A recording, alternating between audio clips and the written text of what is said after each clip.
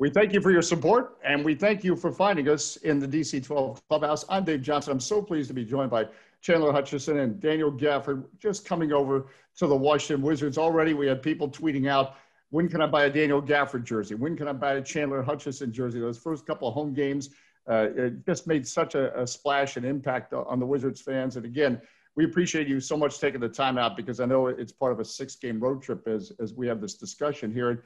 I just want, I know the burning question that everybody wants to know, we'll start with you, Daniel, is just how you doing? Because you electrified us so much, and we felt so bad when you suffered an ankle injury. So how you feeling?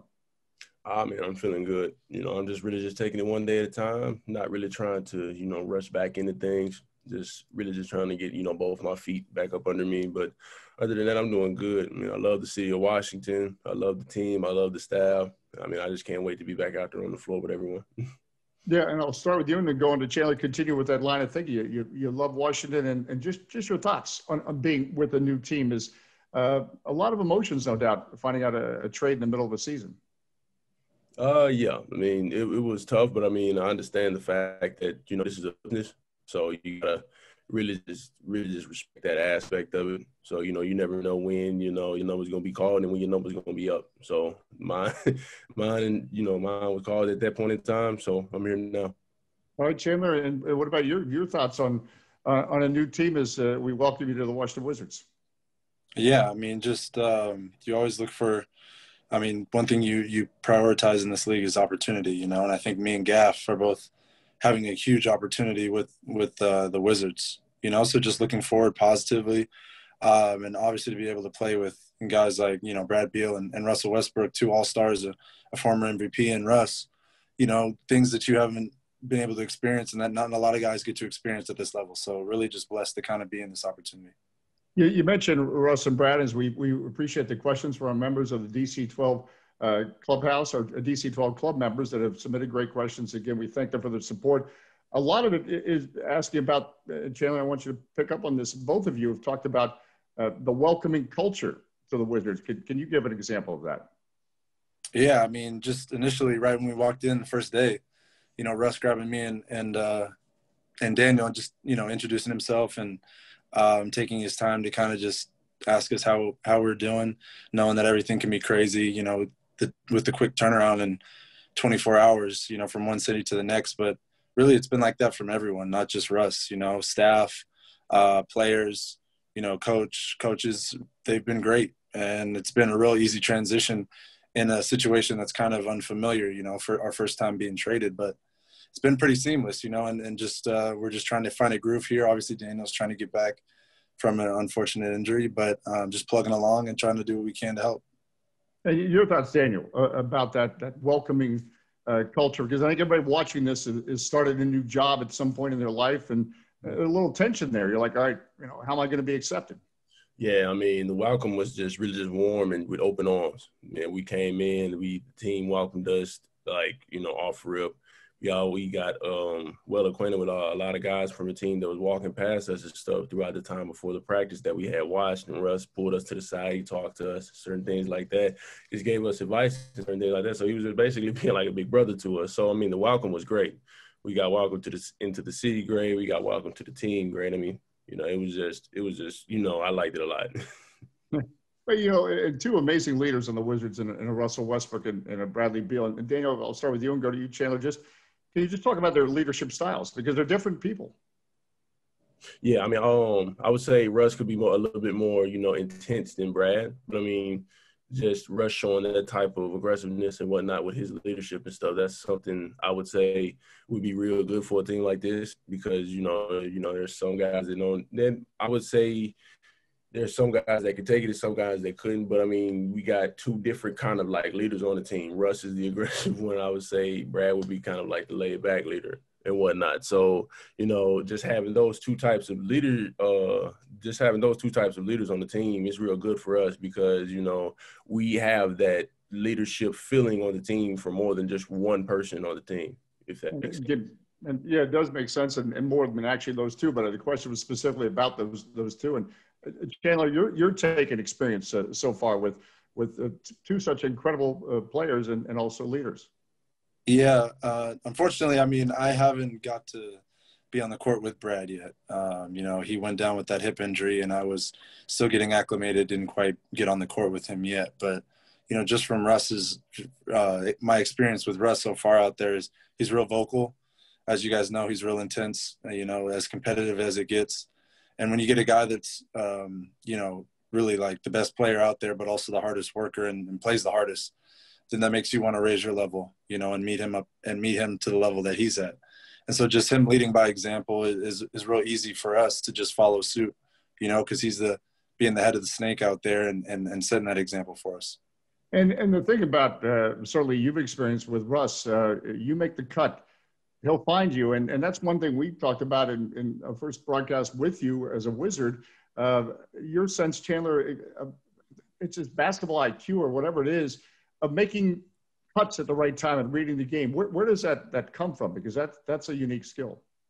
Yeah, I mean, well, I've been in all different situations playing basketball. You know, I've had the ball in my hands and been relied to be the guy that's going to, you know, have to score the majority of the points. But I've also been a guy who has had to be a role player and kind of find and pick his spots, you know. So I think it just allowed me to kind of be like a well-rounded player, not just ball dominant, but also being able to move off the ball. And with Russ, I mean, he just makes it easy. You know, if 30 assists are available for him to get, then he'll get 30 assists. And, you know, that's something that not a lot of superstars in this league are willing to do. So for me, I try to make it easy on him, but he makes it real easy on me. And I just try to be in those positions to help him out when, you know, he draws so much attention. So if he's got 2-3 guys on him, it's a wide open lane. Just want to make myself available to help that team, you know, take some pressure off him. And Daniel, some questions here from our DC 12 club members is along those same lines as Scott Brooks has mentioned. They could even throw you a bad pass and you'll go get it way up in the air and bring it down for a slam dunk. Or what is it about your aerial game, if you will? And what is that like? Because not everyone can do that. I mean, it's just really just coming out and doing my job.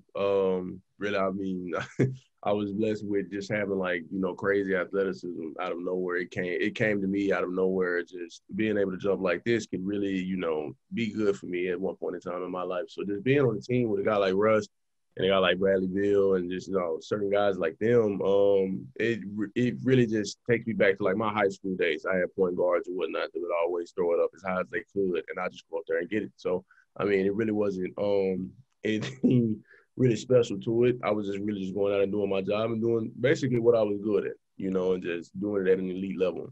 And I always, you know, like Russ, he had told me like the first time, like the first game that we had played, he was like, like in transition, he told me he didn't like ball screen in transition. And if he gets it in the post, just be ready because my man is going to help all the time. And I told him, like I even told like the media, the last interview did, you can throw it up to the moon, I'm going to bring it back to earth. So that's just my thing. I just go out and I just do my part for sure. And Russ, I mean, he just said, come out with energy and just play my game. Simple as that. And I'll get to both of you. This is a question from one of our DC club members, and it's great to get perspective. You guys come in from a different perspective, not being with the team, and you played against this Wizards team. So what's your take on, we've talked a lot about Bradley and Russell, but the take on the entire team, and I'll start with you, Daniel. How do you see your role with the team?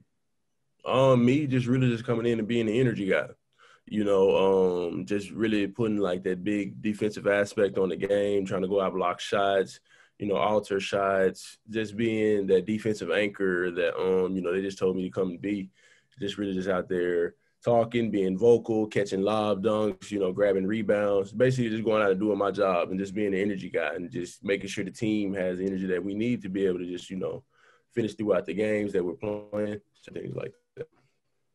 And Chandler, along those lines, again, you played against the Wizards, knew some about the Wizards, but what's your take now that you're experiencing life as a Wizard?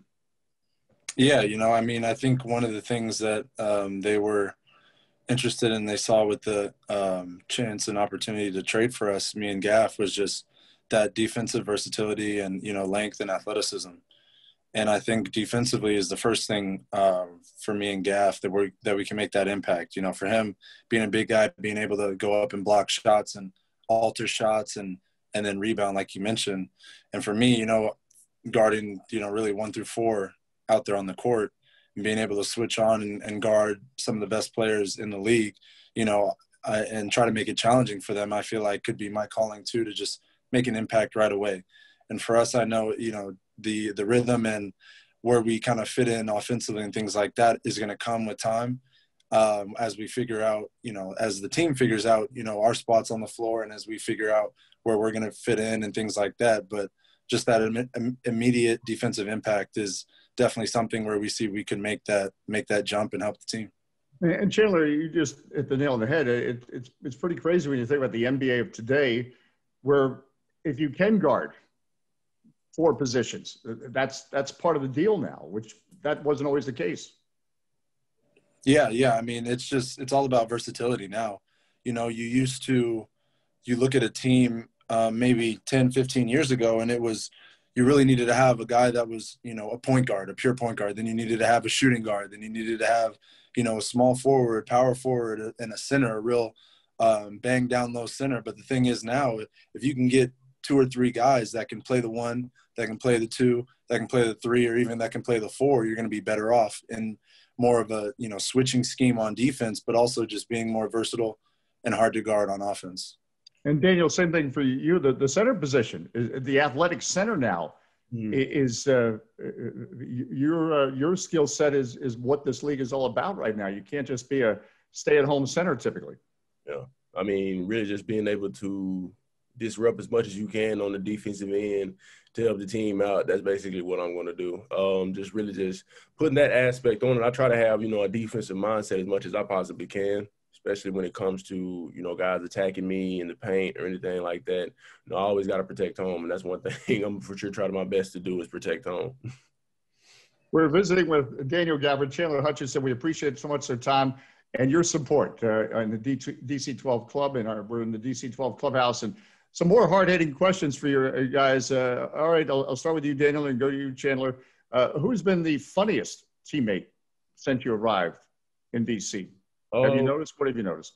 The funniest, I would say Cassius from Michigan State. Right. Yeah, he's a pretty funny guy. We was just talking about like the stuff, the pictures in the hotel. It's like pictures in the hotel. It's like art or whatnot, but it's like of people. And, that's kind of creepy. So he was talking about how he had kind of like took it off the wall and set it to the side. I told him I took it off the wall and put it in the closet that's in here and whatnot. But yeah, he's a real funny guy. And that's one of the things that stuck out. Like he cracks jokes and certain things like that. So he's the funniest to me for sure. I know exactly what you're talking about at a hotel. You're going to say, did I just see the eyes move on that picture? You're not yeah. Not so sure. Not that I believe in ghosts or anything. Okay. Chandler, who's been the funniest for you? Yeah. I mean, I would definitely have to say probably Cassius too. His name came to mind right away. Second was kind of like Russ. I just thought Russ because, he's a guy that wears his emotions on his sleeve, and, he'll say whatever comes to his mind. So there's definitely a comical aspect to that. He doesn't really care, he's just going to say it and, go with the flow. But Cassius is definitely one that likes to keep the humor around, keep us all laid back, crack jokes, and we're just always having a good time. All right, back to you, Daniel. Again, look forward to you spending some time in the city as we just acquired you in a trade, now send you out on the road for 3 months or whatever this road trip is that you're on. But what do you look forward most to seeing in D.C. or doing in D.C.? We're just getting around and I would say sightseeing and stuff. I want to go to like the memorials and things like that with like my girl and stuff, just to be able to see all that stuff or whatnot. But that really, I'm just pretty much a laid back guy. I stay in the house most of the time, but when I get out, I want to go to all the restaurants and stuff that they tell me about. Anything like that. They said DC is a great city when everything opens back up, so I'm really want to experience that. So once that happens, I'm going to be walking around and stuff, see what the city is like for sure. That is a special place. Chandler, anything on your to-do list? Yeah, I mean, going kind of blessed going from Chicago to a city like DC, and to be able to be in such a historical city. I hadn't been here at all other than playing. And when I have played, it's been with COVID and everything. So just excited for the city to open back up and, be able to, like Daniel mentioned, see some of the memorials, take a tour, walk around, just, see the White House up close, and just to get that whole aspect of the culture and everything, and then enjoy the things of the city, you know, be able to maybe catch a Nationals game or Capitals game or whatnot, and see some different sports things going on. So definitely excited to explore as things start to open back up. Well, it is a cool place, and we're so glad to have you here. And the next question has to do with our food. And I don't know if you've had a chance even to sample this, because it's a DC delicacy. So you guys were obviously just in Chicago. So Daniel, I'll start with you. If you had to keep one, deep dish pizza or mumbo sauce? Mumbo sauce is a DC thing. So have you even tried it before? I haven't had mumbo sauce yet, so you're probably gonna have to say that question. All right. That is for the sequel of Daniel and Chandler get together. Chandler, you like deep dish? You're just in Chicago. Daniel, do you like it? Deep dish. You like it? Yeah. And I'm a big pizza guy anyway, so any type of pizza I'm gonna eat. So deep dish, that was just right on my alley, especially when I first got there. Yeah, so I couldn't wait to get it. Yeah, Chicago, you can put on a lot of weight there. It's a good eating town. Chandler, deep dish pizza. Any thoughts on mumbo sauce? Yeah, I mean, I'm picking mumbo sauce, and I haven't even had it just because I hate deep dish pizza. And people always look at me crazy when I say that when I'm from, you know, being in Chicago. But it just feels like you just, you know, I had it one time, the first time I got there, and it was like I felt sick after. Yeah. You know, you're eating it with a fork and a knife, and it's like, is this a pizza or is this, you know, a cake? Yeah. And it's just a lot going on. So for me, I don't even know what mumbo sauce is, but I'm picking it. I'm picking it for sure. Yeah, just don't put mumbo sauce on cereal, but it is good. It's a DC delicacy. And you're right about the deep dish pizza. I don't think it's a good pregame meal to put you to sleep in a half hour. That's usually the way it works. A little bit about each of you. Daniel, Gafford, El Dorado, Arkansas, right? That's where you're from? Yeah. Take us there. Or what do you take with you from El Dorado, Arkansas, as you travel the world now? Really, I don't even think that there's, you know, I was anything that I could take from it. Was just like a hard work ethic, to be honest, because, you know, it's a bit of a decent sized town. You know, we got our own thing that we do down there, but other than that, you know, it's going from like a good city to somewhat just like a lot of stuff closing down and whatnot. So I really can't even really just too much explain, you know, everything, because it's been a minute since I've been down there. Last time I was down there, my mom moved back. But, you know, it's a great city. They call it the dog pound. You know, why so is that? It's just like, you know, it's just really just like a bunch of people that really are like into sports down there. You know, whether it's football, basketball, baseball, anything like that. So really just every time, you know, when we get, you know, guys coming out of sports or anything like that, they always put the narrative of them, you know, being dogs and stuff because of how hard they work, certain things like that. So I kind of like really just take that with me because, you know, it's a dog pound. So, I mean, I came out the dog pound, you know, but I got the dog inside of me still. So yeah. And you got the biggest bark, and you're in the NBA for the dog pound. And real quick, the internet's a dangerous place. Did I read that right? You were in a marching band? You were in the marching band at one point? Yes, I was. Wow. Yeah. So you could do everything. Just really in the band in general. I played 3 different variations of the clarinet, and I played marching band. I played the bass drum in marching band. Okay, Dan, I see you. Chandler, can you play an instrument? Huh? No. Oh. I tried to pick up the acoustic guitar in quarantine, and it lasted for about a week. I didn't realize how hard it was. Humbled myself real quick. I thought I was a lot more talented than I was. See, I was trying to get a band together, Daniel and Chandler, and see if we could have that happen. Mission Viejo, California. It sounds nice, and I've been there. It is nice. California guy, what do you take out of Mission Viejo around the world? Yeah. I mean, it's kind of cool because there's not a lot of, you know, professional athletes per se, especially in the basketball world, you know, from Mission Viejo. It's a very successful, you know, sports town and high school, and they put a lot of my high school puts a lot of Division I athletes, you know, all around the country. But at the professional level, you know, there's kind of a sense of pride because you don't hear of a lot from South Orange County. You know, obviously Russ being from LA, which is Southern California, and Klay Thompson even from right around my block, but not many of us, you know, so there's a sense of pride you kind of take with you. And, you know, you definitely want to share that with people where you're from, because, you know, it's not like the big places that put a lot of, you know, people in the league, you know, so we've kind of got that sense of pride for sure. Well, we have a sense of pride of having both of you with the Washington Wizards. Chandler and Daniel, I can't thank you enough for spending some time with us. And we look forward to, Daniel, you getting healthy. Do you know when you're coming back, or do you still, it's day to day? We'll see. I say I don't have an official date yet, but it's still day to day. I'm really just really taking my time with this one, because last time that I actually did this in Chicago, I did it in the Toronto game. I actually tried to play on it afterwards, and I kind of extended the length of the time that I was out. So I'm just really trying to be patient with this. Nope. Again, Daniel, Chandler, great to be with you. Chandler, we'll get you mumbo sauce on something. Daniel will get you a good pizza, whatever pizza you want. And we thank everyone in our DC-12 Club members for joining us in the DC-12 Clubhouse. Can't say enough thank yous for your support as we continue on this journey together now with Chandler Hutchison and Daniel Gafford with the Washington Wizards.